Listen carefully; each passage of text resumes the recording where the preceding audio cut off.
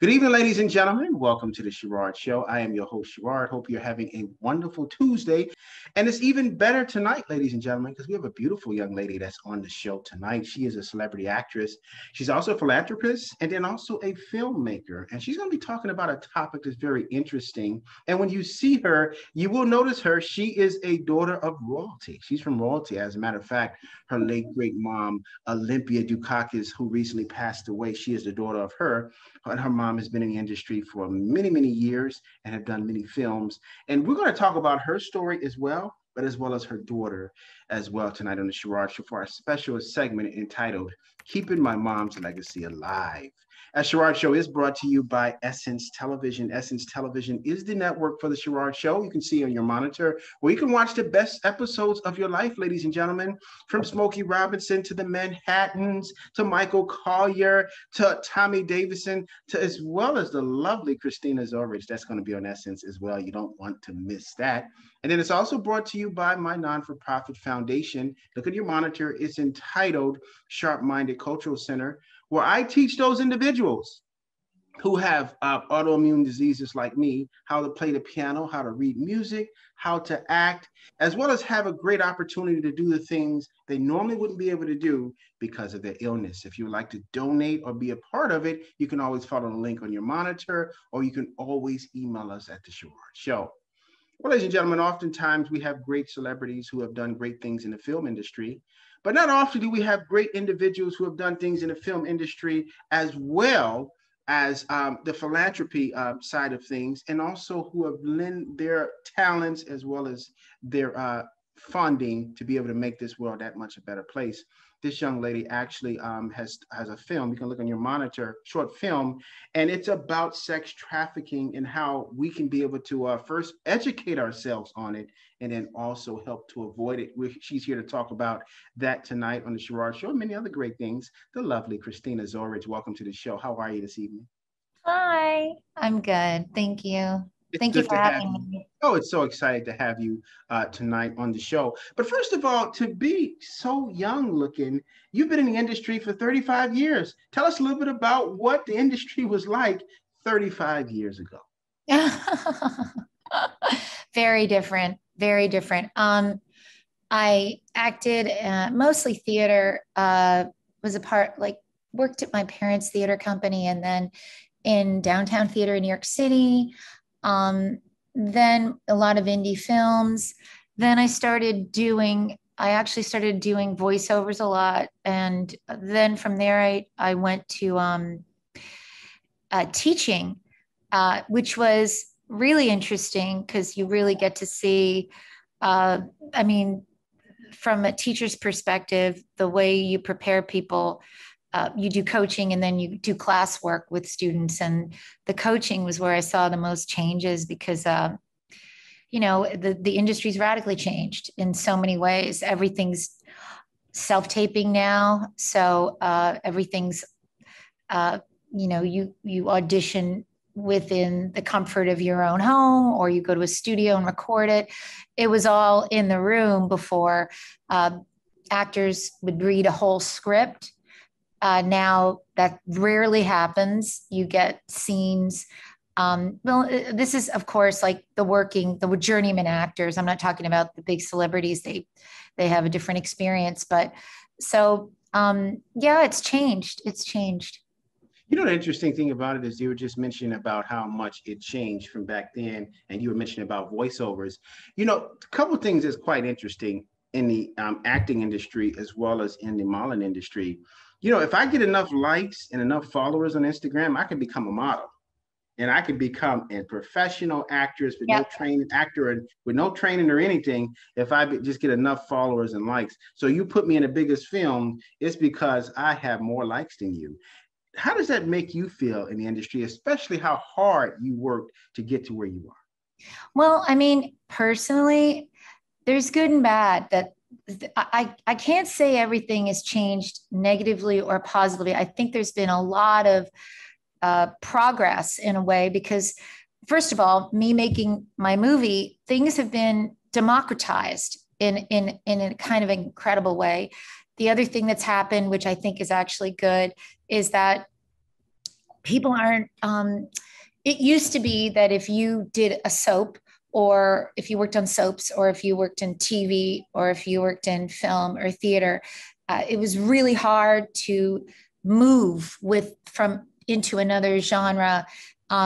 It not genre, venue, because technically they do kind of, you do have to kind of, acting's the same in every medium, but it does slightly, or there is a transition that's made for the different mediums. So that's become more democratized, which I think that can be a pretty terrific.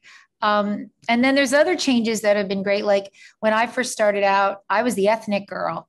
I was always like people, I actually had an agent say to me, "Oh, you're so ethnic. What is that like?" Now I'm the white girl. It's totally changed. And I think that that's good. I think that it's good that things have gotten, you see leads in TV series, and they're not your typical type that we were all kind of, you know, indoctrinated that you have to always try to look a certain way if you want to work, and things have changed and loosened, and I think that is wonderful. So there's been good and bad, and I guess I'm going around the block to kind of answer your question, because the Instagram followers and that is a part of that democratization that's happened. And there's a lot of kids, like when I was coaching back in LA before I started the movie, and even a little bit while I was doing at the edit of the movie, I would work with some of these young people who had gotten their reputation on Instagram, and some of them are like incredibly talented. The one trap I will say that happens sometimes is that they don't necessarily stretch themselves to try to play characters, because they're known, their reputation is kind of known as this Instagram personality. So, but that can be true for other actors who have been trained. So, I think there's good and bad changes that have happened. Now, that's pretty interesting that you say that about, the Instagram and the Facebook people, because, for example, I have oftentimes have a lot of boxers on the show, professional boxers, and they talk about, I asked them the question about having YouTubers want to fight them because they have a lot of followers, millions of followers, subscribers. So now all of a sudden it tells them they're qualified to be a boxer. But for them, it's an insult. It's an insult because it takes away from all the hard work and training that they had started, heck, at 8 years old. And now you're talking about at 22, you all of a sudden want to wake up and be a boxer. Well, I think that if you want to have a career that spans the different mediums, that process of educating yourself about the different mediums and becoming well-read and well-trained, seeking out those people who teach different ways of working than what you started out with, and having kind of an eclectic ability is just wisdom, of course. And I think that the people who are lifers and are in this because this is their calling, in a way that they're meant to do it, they will seek that out. You can't avoid it. If the people that are for lack of a better term, I'll call them the lifers, are you can't wiggle your way out of the profession. You just keep returning to it, So they'll find their way, and they'll continue to be hungry for more information and more education. And, oh, I haven't worked this way, and that's fascinating. Or I haven't done a Shakespeare play, or I've never done a TV series. That's a natural kind of hunger that's within artists' hearts. They want to grow, and they want to expand, and they want to get better at what they do. So I agree with you on that level. There is that impetus, and there are people who are in it for more, I would say superficial reasons, perhaps. Now, what was it like for you growing up in royalty, having a mom who was, God rest her soul, who was a fabulous actress, a fabulous human being? And you woke up, and when you were born, she was already well into her career and very well known. How was that for you as a kid? Well, I think first of all, my parents, both of them, as I said, were artists. They were always, I mean, a lot of the work I saw my mom and dad do on stage when they had the whole theater company. My mom started 3 theater companies um, up and down the Northeast coast, and started working in New York, where she met my father. And I think my dad actually worked more than she did. He booked a lot of television and film and Broadway, and then she kind of started making some headway.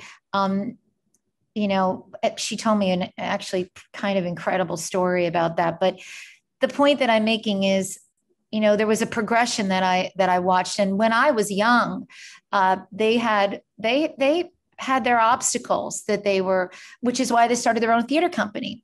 They decided, which I think if you look at a lot of artists, the beginning of their kind of very commercial careers, there's a project that they either wrote or directed, or I think her name is Issa Rae, who did her own Insecure. I recently watched a clip of something she was talking about, like a lot of actors, they do that one project, or they're in that one show, and then all of a sudden that kind of begins their progression towards bigger parts and bigger opportunities.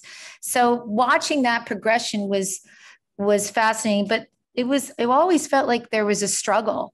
It never felt like you were watching something easy. There was always, just the fact that there's constant auditioning and constant rejection, and you have to really believe in yourself, and you have to have a desire to look at yourself and evaluate what's not working, and get back in the ring and kind of be brutal with yourself and say, okay, why am I not booking, or why is the work at this level? Or and both my parents had an appetite for that, which is to just improve and be better, and in their work constantly, a kind of incessant desire for it to get to a higher level with their work. So I think that's the most pressing thing that if I have to remember, watching their progression was constantly being a part of clocking that, and some of that is really, it's hard to watch, and some of it really gives you a kind of life skill, to be able to really try to really evaluate yourself in that way. So your mom and dad, and you may share the same sentiment, felt like no matter how much they accomplished, they really never arrived? Oh, yeah. I used to say that to my mom all the time. I would say to her, you have no idea like how privileged or not that she didn't appreciate what she had, because she knew what she had. She would always say, well, I worked hard. She would always say, I really, really worked hard. And that's true. She did. Both of them did. But the thing is that a lot of times in today's world, actors, because a lot of things come so much easier than they did for us in the early beginnings. Like, when you're speaking 35 years ago, you're talking in the 80s, you're talking in the 90s, you were mentioning about auditions, how actors had to read full scripts, full pages. Now you do monologues, and you can do them at the convenience of your own home. That means that if you get rejected on Zoom, you can just go ahead and turn it off and cry by yourself. You didn't have to just turn around and walk home with tears in your eyes coming from the thing. But I think personally that it was great to be able to go, to the casting, and then see other actors and see the competition and see what you're going to, because it elevated your game. Maybe that's just me, but what are your thoughts on that? That's interesting. Well, I think that being in the room, you become, very performance oriented, because you have to go in, give your performance of that part or your take on it, and then maybe you'll get an adjustment, and then you have to prove that you can take the note and make it work and make it beautiful and funny, moving, whatever, or just real, or whatever the demands are. So yeah, it's much more. Whereas if you're at home with the self-tape, you can definitely rework and work it and get coached and all kinds of stuff. You get to kind of futz with your work a lot before somebody actually sees it. So in some ways it's to the actor's advantage because you can fix stuff. But there is less of that experience of being in that room and performing, which can be, exhilarating and scary and a lot of different things. Yeah, and it can bring out the best in you because of Yeah. that in so many ways. But Christina, you've been in the industry, and we're going to switch gears in a moment. But we're talking to the lovely Christina Zorich. We will be taking your calls. I mean, your questions in a moment. She is an actress who's been very accomplished, been in the industry for many, many years, and she is actually, again, the daughter of royalty. Her mom recently passed away, Mrs. Olympia Dukakis. You see her picture on the monitor. She has been in many films, been around. She's actually been in the industry since the 30s. Is that correct? Well, I'm trying to think. I think she got to New York. She was born in 1931. I think she got to New York I think she was probably in her late 20s. I think one of her first roommates was Linda Lavin, she told me, and they had an apartment in New York City. I think she was in her late 20s. So she died May 1st. She was 89. So I don't know. I have to do the math. But that's amazing, though, because her career spanned over 50 years. That's one thing we know. Yeah. And it's phenomenal to have such a career. Now, for you, Christina, what has kept you in the industry through all the ups and downs, through the rejections, through the, oh, you know what? I aced that audition. I know I'm going to get a call back, but you never get the call back. All those things that come along with being in the industry, the privilege industry of being a successful actress or model, etc. What has kept you going in the midst of all this? It's what I said before. I really think there are people in this industry who it's their destiny. I think professions have, I didn't think this when I was young, but I think we're all born with certain callings and certain uncovered gifts and talents. And, I think that there's a divine order to those things. And there's a reason that we have. I mean, I don't think God's a God of confusion. I think if you are in love with some profession, there's a reason for it, and there's a purpose to it. And you were born with that purpose. And I think that when it's about that, it doesn't matter. Like for me, when I started teaching, I needed to teach. When I started in my late 30s, I needed to be kind of the grown-up in the room, and teaching permitted that. And then I got small directing jobs, and then I decided to do the movie, and that let me go to another place in myself. It's another side of acting. It's another position in the creative process. But I learned so much and grew and got kind of more stable and strong as a person because, when you're an actor, you're kind of like the kid. You want people to like your work and you want your work to be better, and you need other people to kind of help you discover how to get there. So, but when you teach or direct, you're kind of those outside eyes going, okay, let's help you work on this using this part of yourself, or let's help you develop this ability or this skill. So you get to kind of be the grown-up. And that was an incredible experience for me. And I frankly, looking back, I needed it. I needed to go to that part of myself, and it really helped me grow as a person. So I just think it's a calling. I do. I know that sounds pretentious, but I think a lot of professions can be that, But I wasn't called to be a pickle in a play. I don't think that. I played pickle, but I wasn't called to do that. So you cut that out, Christina. We talked to the lovely Christina Zorich about her film career as well as her teaching. Now, I know I'm going to have audience members asking me this, so I'm going to answer it right now. I ask you this right now. Christina, are you still teaching acting classes? I was teaching, the film kind of became very, very, very consuming, and I stopped for a while. Teaching also is like to be a good teacher, you really have to, it's exhausting. I played characters that were on stage that were teachers, and Anton Chekhov, I played a teacher, and she always was talking about being tired. I thought, why is she always tired? And then after 14 years of teaching, it's so exhausting. You're constantly giving, if you're a good teacher, if you care. It was good for me. I needed to, it's very common for teachers to burn out.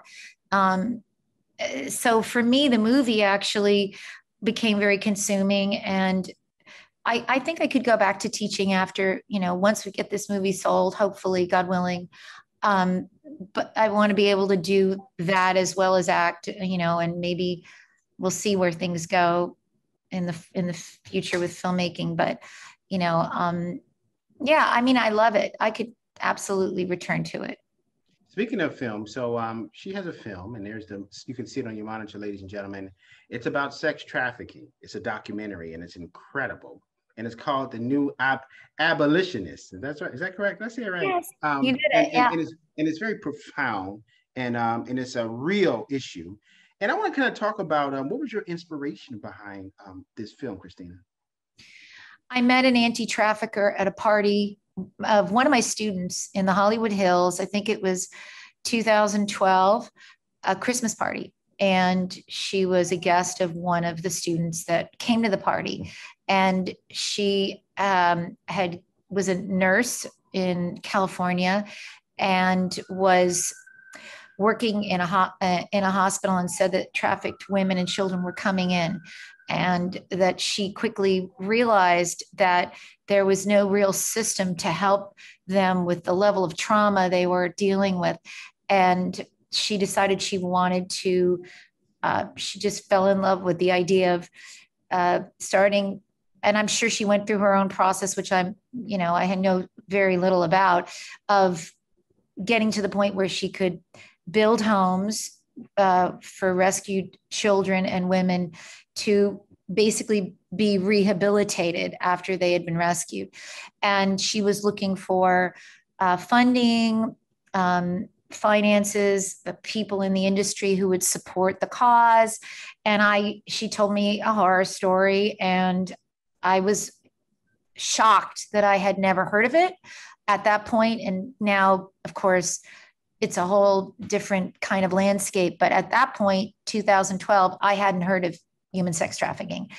And I said, it was a real, one of those moments in your life where you kind of feel, I don't know, I know this sounds corny and it's going to sound crazy, but literally I felt like time slowed down. Certain memories that are very highlighted that return to us over and over. It was that kind of a moment in my life that where I felt was like almost a turning point. And I said, what can I do?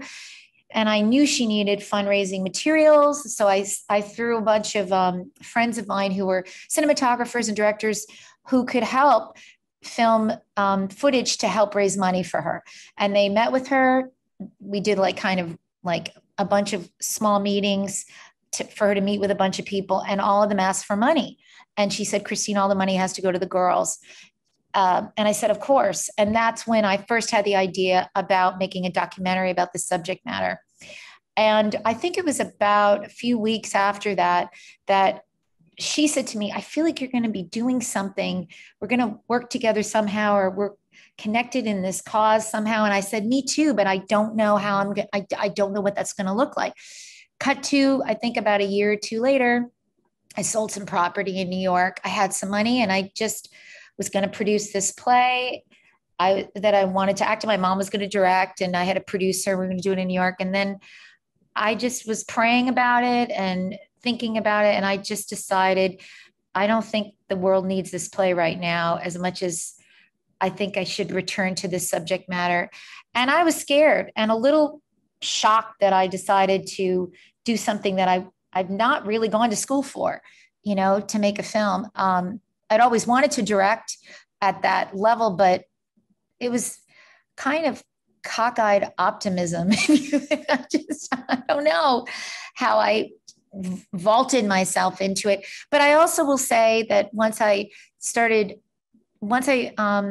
met more people who do this work, I realized everyone who's an anti-trafficker, it's kind of a similar story. You think you're special, like, oh, why did I put all my money and jump into something that I, have never done before at this level? And then I realized, oh, they're all doing that too. So I think it's more the issue kind of grabs a hold of you, and it's hard to like forget. You can't unscramble an egg. Once you know something's going on, you can't really just pretend it's not happening. And so I think this subject matter is one of those subjects that does that to people. Now, why is it in the U.S. sex trafficking? It happens here, but why is it not discussed openly? You met an individual at a party in Hollywood Hills in 2012, but why is it that it's not front page news? Because it actually happens in American soil as well. Well, I thought about doing a doc series because one thing I learned in making my movie, which takes place in Southeast Asia, which is considered to be the most trafficked region in the globe, which is a very hard thing to identify because it's a criminal industry. So how do you get hard, fast numbers on that? But I think each place it's happening, human sex trafficking kind of morphs into the culture, to the political landscape, the values. And I think it does that here. And I think that in different countries, it presents itself differently because of their history, their culture, all of it. So I really think in America, unfortunately, because of the landscape politically that we're all in, I think it's still going on underground, and there's a lot of misinformation, and it's been politicized. And I will say this, I really think that this, when I started to make the film, a documentary, I really thought, well, this is an issue we can all agree on. There's never going to be any arguing about this because we all love children and we all want, to protect them. So I really feel like this is one of those issues that cannot be misrepresented. It needs to be vigilantly addressed because it really is a no-brainer, and we all agree, no matter faith or political persuasion, that this has to stop. That's and I correct. Do think that the investigation of it is tricky, because I do think that there has to be an active. I mean, you hear about investigations that are happening, and I think there are more task force or more of a prioritizing it in different cities and towns than ever before. In 2012, it wasn't on my radar at all. But it is on our radar now. So I think that is, it sucks that it's that long and now we're all talking about it. And there's misrepresentation of information, but still, at least we're discussing it. So, if life, we have to take life on life's terms. This is the time when we're at this precipice. And I just hope that it becomes a bipartisan issue and that it doesn't become divisive, because that would be a shame and, a tragedy. Yeah. If we were to do that to each other and to other, it should be an issue that should be dealt with straight on, no politics or anything, because it's as real as the nose on your face. And it just needs to be dealt with like that. And your film is looking to deal with that. Tell everybody where we can watch their film to be able to educate ourselves on sex trafficking as well. Well, we are going to be in two film festivals in New York, the New York Independent Film Festival and Manhattan Film Festival. Unfortunately, I used to be able to tell people, during the pandemic, we were doing online screenings because everything was online. So I could tell people to do that. But right now, things are beginning to open up. So I would ask people to check out our social media, because we're hoping to sell it. And if we sell it to a streaming network, everyone can see it, you know. At this moment, we have a website, www.thenewabolitionistdoc.com. You can check us out on Facebook, The New Abolitionists. What's our, or Twitter at @NAbolitionist. And I think on Instagram, it's The New Abolitionist. It's spelt the way it's, you know, the full name. But I would follow us on social media till we sell it. At this point, it's not out for the general public. We're still doing the film festival circuit, but looking to sell. Yeah. Very good. Now, do you feel by doing this film, you're doing justice to those? It's a sad, sad situation, because there's millions of individuals, kids who've been sold into sex trafficking. And the way it works many times, they switch hands so much, it's hard to get a paper trail on where that child is located before it's too late. And there's a few movies on Amazon as well as Netflix that's talking about it. So I implore individuals who want to know more about this topic to definitely pull it up on Netflix as well as on Amazon Prime. But my question to you, Christina, is do you feel this is another way of keeping your mother's legacy alive by doing something and carrying it further, something that she probably would have been very passionate about herself? Well, you know, I think as an artist, I think it's unconscious. Sometimes we honor our parents through unconscious actions. I think the passion my mom felt for equity and justice is something, and the same for my father, that's just an unconscious thing that gets instilled in you, and it doesn't ever go away. So I think that there was, I know when my mom came on as a producer, I was halfway through the edit and I said, I'm not going to be able to finish this movie. And I had a family meeting, and it was kind of bloody. My brothers were like, are you crazy? And what are you putting all your money into this? And this isn't mommy and daddy's responsibility. And my mom just said, I want you to have this. I mean, eventually that's where she went. But, and she was very proud that she came on as a producer. She said some wonderful things. And so I was very grateful, and that I made her happy. I think there is that primitive, primal part of all of us that wants our parents to be proud of us. And I think that when I decided to make it, I did feel like this kind of light around the subject matter. Like I knew I was doing something that would be something that they could feel proud of. So yeah, absolutely. But most of the time they were telling me, I think the first time I mentioned it to my father, he said to me, he goes, you're going to go do a movie about human sex trafficking? I go, yeah, Daddy, I want to be a part of stopping it. And he goes, how are you going to do that, Christina?